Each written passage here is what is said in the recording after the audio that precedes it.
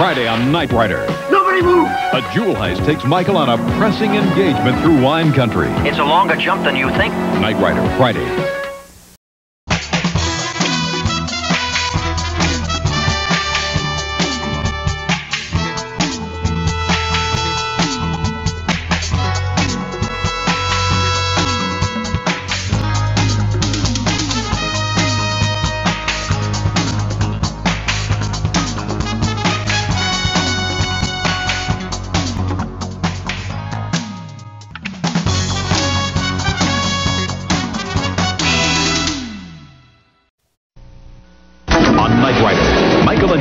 Into action when $3 million worth of diamonds are stolen. No. You come with this pretty? You came for the diamonds. Take the diamonds. The drinks are on the house when Kit crashes the party. He's not the one I'm interested in. It's you. What are you doing? Eliminating the only punk who could ever point a finger at me. It's wild speed, stolen ice, and crazy stunts. Take over, Kit. On an action-filled Knight Rider. Sunday on Sky 4, WSKY-TV. Production 58603, The Ice Bandits. This episode originally aired on NBC Sunday night 8 p.m. on October 7th, 1984. It was written by Gerald Sanford and George Fenady under the original working title of Night of 1,000 Diamonds. This episode was the 44th episode to air, but the 46th episode to be produced. So The Ice Bandits, believe it or not, was actually filmed right before Night of the Drones. The synopsis reads as follows. Michael and Kit go deep into the heart of wine country when a pair of robbers steal some diamonds earmarked for a foundation auction. Now, as I said, this episode was filmed right before Night of the Drones, and we actually have something really cool to show you that I don't think anyone's really seen before. This is a memo from unit production manager Ron Martinez. A number of you guys know Ron personally. He's an awesome guy. To the crew of Knight Rider regarding the filming of this episode and Night of the Drones. Because if you remember, they actually filmed not only Night of the Drones on location, but the Ice Bandits too. So Night of the Drones was filmed in San Francisco. The Ice Bandits was filmed in Napa, in the Napa wine country area. So I'm going to show you this memo, which is really kind of cool to see. So dated July 17th, 1984, which was the actual start of the filming for the Ice Bandits. So here we go. The next two episodes of Knight Rider will be shot on location in Northern California. I hope the following information will assist you in preparing for the approximately 3.5 weeks of shooting on location. So then it talks about production 58603, which is the Ice Bandits, as we just said, will be shot Tuesday and Wednesday on local locations. So those first 2 days is when they filmed the Los Angeles locations, like the chase with the bikers and the diamond auction location and Jody's apartment at the very beginning. Those were all filmed in Los Angeles. Then you'll see here the trucks will leave for Northern California in the morning of Thursday the 19th. And it looks like some of the crew stayed behind on that day to continue filming in Los Angeles, while some of the other crew members went up to Napa to get ready to set up for filming up there. So you can see here it talks about the flights, when they're arriving, where the crews will be housed. And so while shooting the Ice Bandits, the crew will be staying at the Dry Creek Inn, and there's the information. And then we come down here, it talks about the weather, and then they're going to finish filming the Ice Bandits on Tuesday, July 24th, and spend the night in Sonoma. And then they'll check out the 25th, bus to San Francisco, and begin work immediately on production 58621, which is Night of the Drones. And then page 2 here talks about the weather in San Francisco, places to eat. They'll be filming until approximately August 9th. I hope this information will be helpful to you. I'm sure we're looking forward to a great shoot up north, Ron Martinez. So isn't that cool? A little memo going out to the crew. All right. So again, this is part of that early filming of this episode that was in Los Angeles. This is on Boyd Street and Omar Street in Los Angeles, California. This was the location of the Diamond Exchange. So we see Kit driving up this road here. And if you look, this building and some of these high rises are all still there. It was panned in kind of like that. So this building right here is this building here, and a lot of those towers are still there. This other one, you can see there's been a bunch of growth in the last 35 years there. All right, and then we get this close-up view of Michael and Bonnie and Kit. This is the new hero car for Season 3. And we can see it's got a nice form-fitting overhead console here. We can also see some adhesive right here covering up our wonderful white wire. Unfortunately, it's all glued together. And this is also a neat scene, and one of the rare times that an episode refers to another episode where Michael just says, "Have I told you lately it's good to have you back?" Just, you know, another reference to Patricia McPherson returning. So then Kit turns the corner and parks along this road here, and obviously we're still in the same area here, but this is what it looks like now, right where this truck is, but is where he parked. But you can see that this building and then this shorter building are all still right there in place. So Kit parks right here. In fact, let's see here. Yep, there's the same fire hydrant right there. All right, moving forward. So, is this Elliot Stevens Mazda from Nobody Does It Better? I haven't checked. Why don't you guys check? Is this the same Mazda? It might be. Look for the sticker. And sorry, I think I beat you to it. So there's Elliot Stevens Mazda. There is a round sticker there. I can't tell if it's the same one or not. So maybe, maybe not. So a new addition for Season 3 that you may or may not have ever really noticed is this permanent set that they built on Stage 1. It's designed to look similar to the Foundation for Law and Government. In fact, it was used for Flag headquarters a couple of times, but this is the premiere of this set. Now we'll see the set a number of times throughout the rest of Season 3 and Season 4. In Halloween night, it's the set for the Foundation where they're decorating for the Halloween party. For Night in Disgrace, it's Boyd LaSalle's computer room. Night of the Chameleon, it's that basement room in the restaurant where he meets to purchase the missiles. In Out of the Woods, it's the place where they come in and cut up with the chainsaw, cut up the piano with the chainsaw. Hills of Fire, it's the Foundation's lab where the traction spikes are demonstrated. Night Flight to Freedom, it's the Mexican embassy. Fright Night, we see it whenever they're where they're actually on Stage 1, but we see it in the background where there's an SUV parked in it and they're pretending to film a scene in there.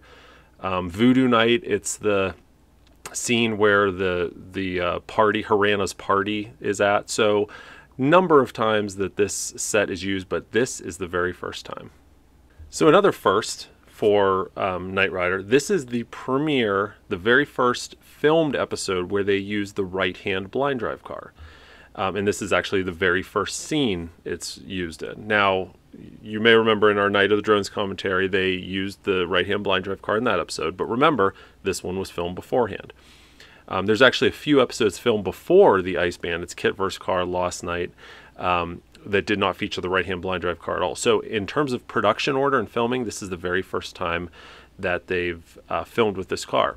And in fact, when we move forward here, one of the things that they were trying to achieve is for Kit to drive up to Michael driverless. Michael gets in and drives away, all without cutting the scene. And that's what you see here. And you see it another time in this episode, which we'll point out later. So that was the whole point. They wanted someone in the right-hand side to drive the car up. Michael gets in, takes over control, and drives away. And I remember reading an article once where Hasselhoff said he remembers whenever they were first getting used to this car, he would get in the car and it would be a struggle because Hasselhoff wanted to drive, but the stuntman, usually Jack Gill on the right-hand side, wanted to drive, and they were always fighting for control of the wheel and the gas and the brake. So, but here's the premiere of the right-hand blind drive car. For those of you not familiar, this is actually the original hero car from the first and second seasons. Now that they have a new hero car for the third season, they repurposed this car to be the right-hand blind drive car, and this is one of the 5 that still exists today. And by the way, this diamond exchange in the background, here's what it looks like now. It's this door right here, obviously heavily modified since 1984. And then we have one of my favorite turbo boosts, reused. This was recycled from second season, Diamonds Aren't a Girl's Best Friend, and we see it again here in the Ice Bandits. This is one of the newer cars for Season 3. We mentioned it in Night of the Drones. This was actually the car that was being winched into the semi after KITT was destroyed. But this is one of the new stunt cars for the third season. It's very easy to spot throughout most of Season 3 because it has these A pillars that are painted tan, as you can see here. And again, these never came tan from the factory. They probably spray bombed the interior of this car. It was a different color than tan. And when they did that, they painted these A pillars as well. And moving forward here, this is still that same car. And you can see it just has the stock Trans Am dashboard at this point, and a small round steering wheel. And when we move forward again, I always like this because whenever this is still that same car, when KITT hit the base and they're in the LA riverbed, he screwed up this passenger side over here, as you can see. And here's another filming location. They're still filming in Los Angeles for these scenes. This was Jody's art studio. And this scene was filmed on 3rd Street in Los Angeles. You can see here, see this big garage door, small window, little bigger window, and a door. If you look over here, there it is. That was where the garage door was. There's the there's the two windows, small window, wider window, and the door right there. So again, looks quite a bit different than it did back then, but those buildings still exist today. And I love this inside the art studio. Michael always wears a leather jacket. He's always got to be so hot. He doesn't wear one in this scene, and his back is dripping with sweat. I guess they shouldn't have put him in such a thin blue shirt for this scene. So here's another stock footage of the original John Ward KITT. We saw it in Night of the Drones, and we see it again. It seems like for a while at the end of Season 2 they quit showing that stock footage, but now at the beginning of Season 3 it's back.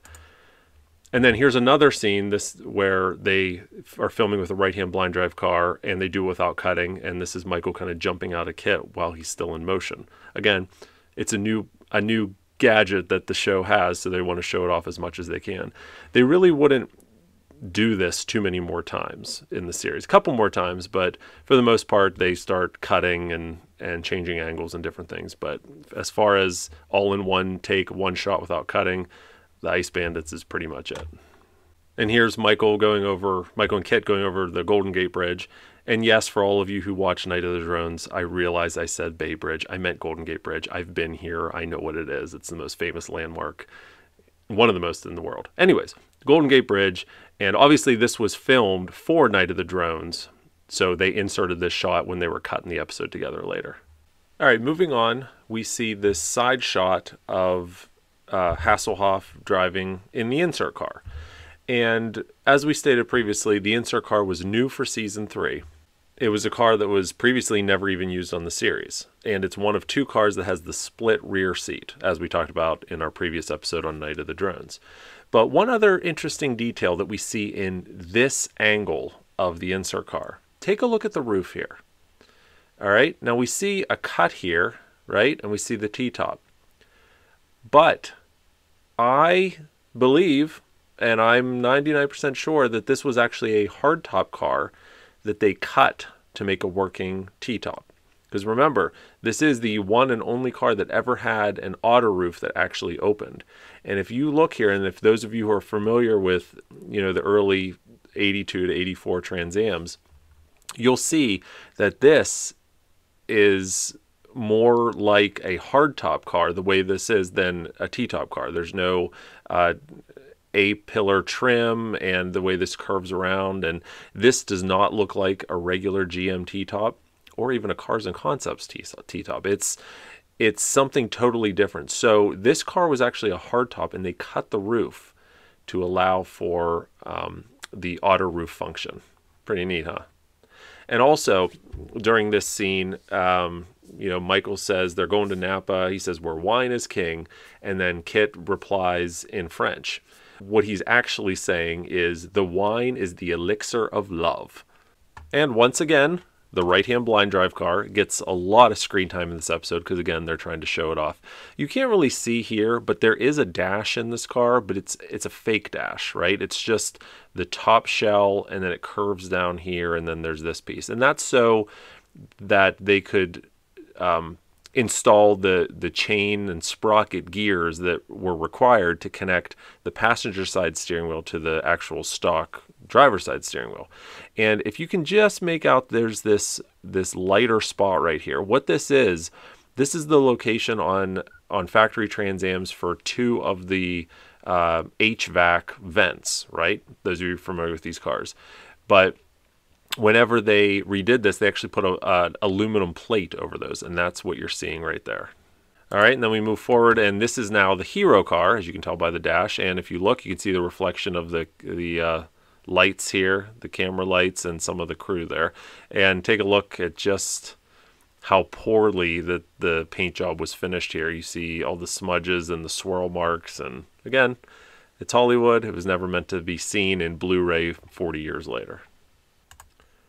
So now we arrive at the Asti Winery, and this is the location where Jody is staying up in Napa. This is in Cloverdale, California. And this building, as you can see here, it looks pretty much the same as it did. Let me bring it over here. There we go. That's how it looks today. So it's pretty much identical as the way it was back in 1984. We talked to Janet Lansbury here, who played Jodie Tompkins. So during this episode's filming, she was known as Janet Julian, but now she's Janet Lansbury, and she actually married the nephew of one of the original producers of the show, Bruce Lansbury. She had a career spanning about 22 years in the entertainment industry, but she always felt she wasn't suited for that business. So we talked to her, she didn't remember much about her time on Knight Rider. She said it was never her dream to be an actress. So she, moved on and now lives a quieter private life. All right, so those of you replica builders who want to redo their interior, as some of you know, one of the other things that I do is I sell the reproduction Perella cloth that was used in 1982 Trans Ams and also used in KITT. It's a fabric that was obsolete. Now it's not obsolete anymore. But people always ask me, where do I use this fabric on the cars? And I tell them the front and rear seats and the tops of the door panels down here, which you can just barely see. And they say, well, what do I use for the headliner? And they said, well, you use headliner material, different headliner material. And they said, well, can I use Perella cloth on the headliner? I said, sure, why not? Well, take a look at this. This is the 3rd and 4th season hero car, and the headliner is actually covered in Perella cloth right there. So those of you wanting to recover the headliner in Perella, it is screen accurate, right? And unfortunately, no white wire. What you're seeing here is all adhesive. Just that looks like they just kind of sloppily, if that's a word, glued the Perella up here to kind of give it a nice finished look. But there you go, Perella cloth on your headliner. But we're not going to leave it there. So we switch scenes, and now we are in the right-hand blind drive car, believe it or not. And you can tell that because a couple reasons. First, we see the season 2 overhead console, which this car had until the end of the series, actually. And we know only 2 cars had this console, the hero car and the insert car. And we know it's not the insert car because we don't have chrome coat hooks here and a few other reasons. But what I do want to point out is we've got a white wire right there. There's your white wire. Not only is it a white wire, this is the original white wire, right? This is the original hero car. When we first started pointing out the white wire, it was in this hero car, and there it still is in the 3rd season. White wire alert. All right, and here's what I was mentioning. Again, right-hand blind drive car, another scene where they're having KITT drive up, Michael gets in, drives away, all without cutting a scene. So I think it's a cool fact, but it's too bad they didn't continue with that throughout the series. All right, and then we've got this car carrier here. This is one of the 2, I believe, carriers that they had to haul the KITT cars and other nondescript cars they were using in episodes to the set. And we've seen this car carrier in a number of episodes. The one that comes to mind right now, we see it in the background of Chariot of Gold. And yeah, then we move forward, and there's a sign on the side of it, but underneath this sign it says Universal City Studios. And also, obviously, there's a camera truck right here filming all this, and one of the crew members lost their Knight Rider hat right there. So then we move forward, and KITT has now turbo boosted onto the top of the car carrier, and we zoom out. This is the hero car that they put up there, but when we zoom out, we see that it's actually chained down to the car carrier, which we would expect, right? But they didn't make any efforts to kind of hide that. And yeah, Hasselhoff was actually up here on the top while the carrier was moving. He even gets out and walks beside it while the carrier is moving.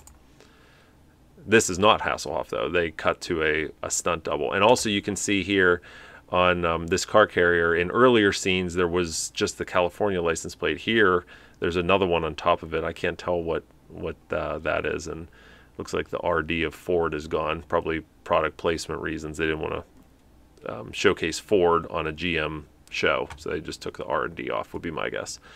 Yeah, so that's stunt driver there, and then we've got 2 stunt drivers here. This is definitely not Janet Julian. I don't know why this stunt woman has pigtails in when Janet never did. But interestingly enough, this is also a Ford, and they didn't do anything to cover that logo. So, and this is Al Jones driving the car carrier. He's one of Knight Rider's stunt crew. He's a background guy in a number of different episodes, and here he is again.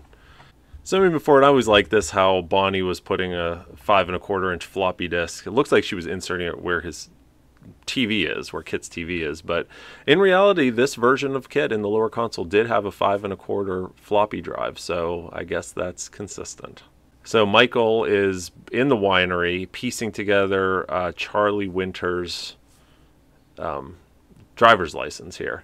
And if you zoom in, you can kind of see a few things. So expires on birthday 1986, which isn't that kind of weird that it would expire in 2 years? But so what do we see here? We see Charles Winters, date of birth September 17th, 1947. And that's about all you can see. The rest of it's kind of jumbled. 190. Looks like his weight is 190. Anyways. So we move forward. There's Al Jones again. Now he's a monk in the background. See, he just shows up everywhere. And then fake Michael's getting injected with something. Clearly not Hasselhoff right there. I don't know why they needed a stunt double for that. And we get a great look. This is one of the few times in the series we get a close-up of the comlink. And it's been a while since we've seen a close-up of the comlink. We'll see it again in, I think, the next episode, Knights of the Fast Lane, right? And this one is a little bit different than the season 1 versions we've seen in the past. This one looks like it has much more texture to it, but it's still the same base model radio that they use. All right, and just like in Night of the Drones, here's the stock nose KITT once again. Still kind of a mystery as to the purpose, why this car wasn't given a proper Knight Rider nose. We do have this behind the scenes from this episode shot of this particular car. Doesn't really provide us any more clues, but it is kind of neat to see it somewhat up close. And not to get off topic, but we also have a couple other behind the scenes shots that I thought this would be good to show you now. So this is the hero car. Now remember, they're only, 4 episodes into filming season 3 in terms of the production order. Look at how much wear the hero car dash already has. We've got a hole in the center. We've got wear here. These are props. These weren't made to be seen up close. Any dash up close shots are the insert dash. But if you look down below here where the radio should be, this black box is actually the scanner controller for this car. So you see here there's an on-off switch. We've got a bar graph to show the scanner on the inside and a knob to adjust the speed. And we've got the window switches on the arm of the Knight Rider lower console. And then this is another behind the scenes. This was taken at in front of Jody's art studio. And what else do we have here while we're doing this? Yeah, there was a birthday party here for someone. I don't know who. But during the filming of this episode. And then there was this newspaper article about filming at up in Napa Valley, so you can read that down there. All right, so then we see Kit after he's crashed through the winery wall, breaks the vow of silence. This is the new T-top stunt car with the tan A-pillars, as you can see here. We do get a little close-up shot here where you can see there's no overhead console. It is a T-top car. And you see this part right here. I don't think this is a white wire. I think this is part of the structure of the roof, showing the metal structure, which leads me to believe this car was probably white or silver originally. But yeah, that's that tan A-pillared stunt car. So then we come out, and now we're at the left-hand blind drive car, even though this car isn't being left-hand blind driven. And if you look in here, the only way we know that from the scene, because it's kind of blurry, is we get a look at the Season 2 dashboard here. So that tells us this is the left-hand blind drive car. So we move forward. Now we're in the hero car. We get this point of view shot of Michael, and hard to see here. We'll point it out in other episodes, but one way to tell this car if you can't see the dash is they just had a screw in instead of a coat hook right here where there should be a coat hook. And also you can see here that the pod electronics have fallen out and they're hanging by the wires right now. That's what that is right there. So we move forward. This is the left-hand blind drive car again with the T-top off, and you can really see the bulk in the seat with the T-top off. And when we move forward here, you see the dual screens of the Season 2 Hero Dash, which again is now in this car. So anytime, I've said this before, anytime you see the 2TV Dash in Season 3 and 4, you know, beyond like Kit versus Car and Lost Night, except for those two episodes, anytime you see the 2TV Dash, it's the left-hand blind drive car. And there's a better look here where you know, Michael's pulling Charlie out and throwing him on the hood. There's a better look here, and you can even see the round stunt wheel. It's a telescopic wheel that is actually out further than the stock wheel. You can see how far back it is, and that's so the blind driver could reach the steering wheel from the back seat. All right, guys, that wraps up the Ice Bandits.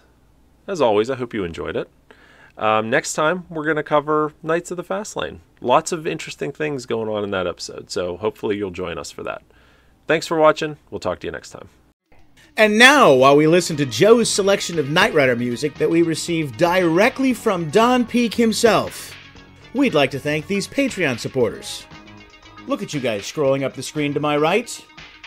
Wait a minute, how can you tell which side is my right, since you can't see me because I'm not on camera? Oh well, you know what I mean.